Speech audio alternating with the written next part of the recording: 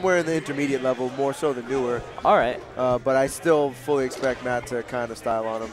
Yeah, no offense to Oversteps. Yeah, but you know, Matt, it's early in bracket. Matt is probably going to go for silly stuff. Oh well, this. Wow, and Oversteps takes the first stock. That right there is why grabbing the ledge is so good. Yeah, I as Marth always overthink situations, but often a lot. If you grab ledge, you stop your opponent from sweet spotting, and you can even cover their options to get back. That was really nice movement by Oversteps. I was kind of impressed there. But I guess Matt maybe is temporarily not fooling around so much. Takes the stock. So now we have an even game. I think the thing in this matchup with FOD is that if the Falco messes up spacing and Marth kind of throws out forward smashes and spaces them well enough, Falco can die really early. This is true. Conversely, I think with the platforms, that can mess up Marth's movement and also his tipper ranges through the platforms. Yeah.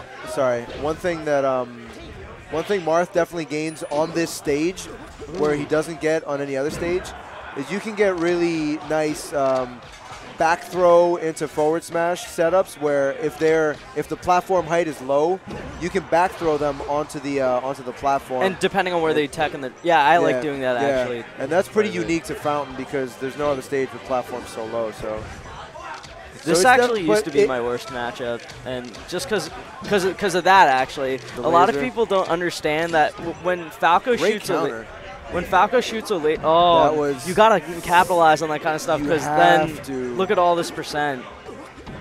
That's a stock. Unfortunate. So the thing with Falco's lasers that a lot of people don't understand is that their level of what they actually do is try to stop your movement, but the actual hit stun that the lasers have you in is not that long. I think it's only 4 frames. So Falco can shoot a laser up close to you. Oh, see, I was waiting for the spot dodge again. He would have grabbed him. Not spot dodge, the air dodge. I was waiting for him to punish that recovery he did 1.5 seconds before, but he let Matt do it twice in a row. And that's the game. So I think, like, back to what I was saying about lasers, though, even if Falco hits you with the laser, if he's not exactly where he has to be, like just outside of Marth's dash range, like Marth can take the hit and just straight up hit him. Oh yeah, sure. Right after this game, though. All right. Are you getting to what? How you can sometimes eat a laser and then jab. You can either laser jab. That's actually not bad. Like sometimes what I like doing against like intermediate level Falcos who will just laser me all day is sometimes honestly I'll just dash forward and hit them out of it. Yeah. Because then it gets to a point where are we seeing the MattDotZeb here? Looks like we are. All right. Matt's Marth is not bad. Yeah, I've seen it take a few stocks off like a bait, and I figure his flashy playstyle might translate somewhat. But let's see how he does in this. It does. He definitely has his his thirst for styling.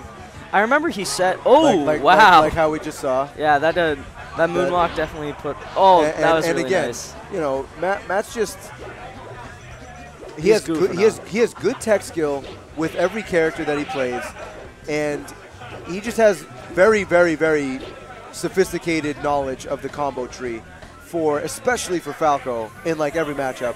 But yeah, he was kind of silly there. He just charged it. Even with other characters, his combo game is on point. I feel like that comes with the amount of experience that Matt's had playing this game for so long. Yeah.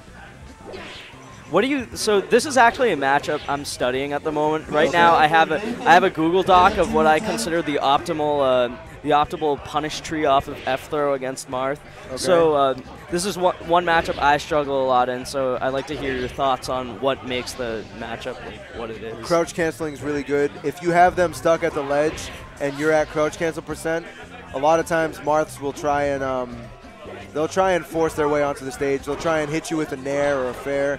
But you can crouch cancel down tilt. You can crouch cancel up B.